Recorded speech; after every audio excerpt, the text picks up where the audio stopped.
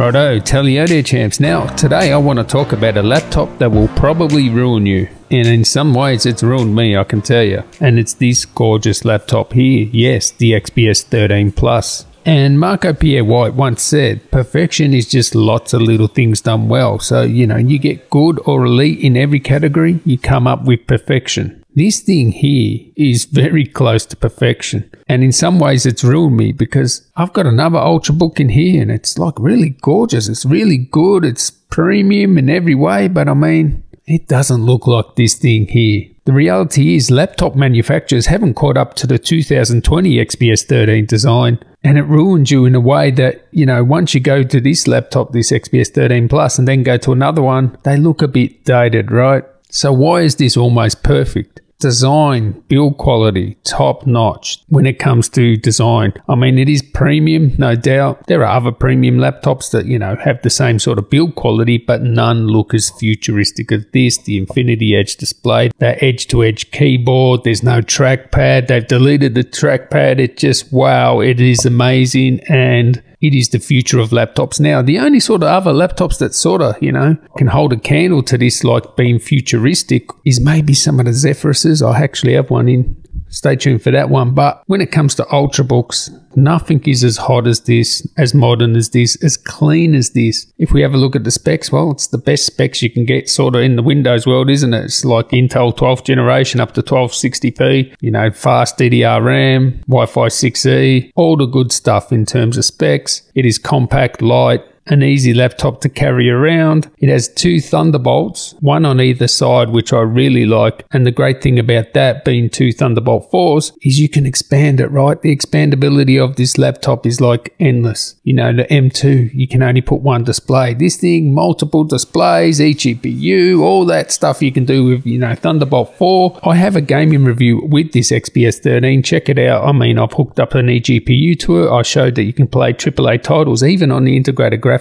It's a great platform and it only takes one cable to expand it all. The sound is really good. It's one of the best sounding laptops in the Windows world. So it gets a check there. Keyboard, excellent. Trackpad, excellent. And they've deleted the trackpad. It looks so good. The trackpad works really well. The keyboards are amazing. Maybe you don't like the capacitive touch keys or the sort of white backlight on white keys, but the actual keyboard itself is just really nice and lush. So it gets a tick in that department too. Displays, top class displays. If we're talking Ultrabooks here, some of the best display options with touch. This one here, this lush, gorgeous, pretty much nearly 3K OLED display. It is a sight to behold. Of course, 4K option, and you can start off with a 1200p display if you want to go to a lower resolution. It's elite in the display categories as well. When it comes to performance, well, I wish there was a 1280p option in this and actually an AMD option, but then you wouldn't probably get Thunderbolt. But as I said before, go check out my gaming review. You can play AAA titles on this and expand it, of course, with an eGPU. When it comes to CPU performance, you can go check out my M2 MacBook Air versus XPS 13 Plus video and you'll see that, CPU wise,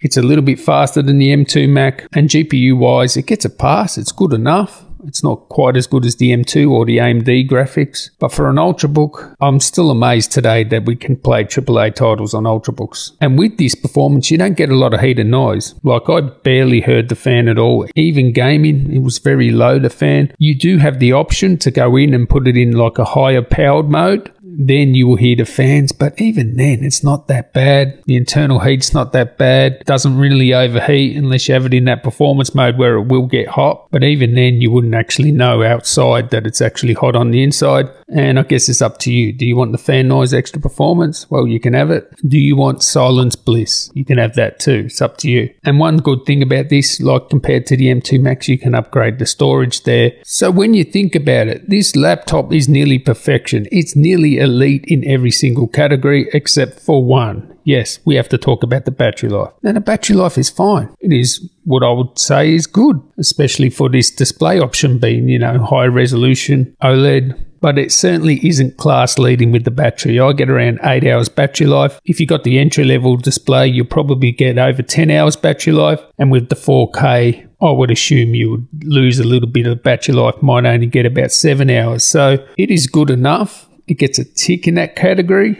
For me, 8 hours is all day battery life. But do bear in mind, there are other laptops with longer battery life, like the M2 Max. They're going to get over 12, 14 hours, and even some of the AMD laptops are going to get over that 10 hours. So yeah, gets a tick there, but it is the one area where it's not elite. Other than that, pretty much in every single category, elite. Battery life, okay, it's good enough. So it's nearly perfection. And using this laptop and going to, another one, I've got to tell you now, sort of ruined me a little bit there. So anyway, catch you in the next one, guys. Tally ho.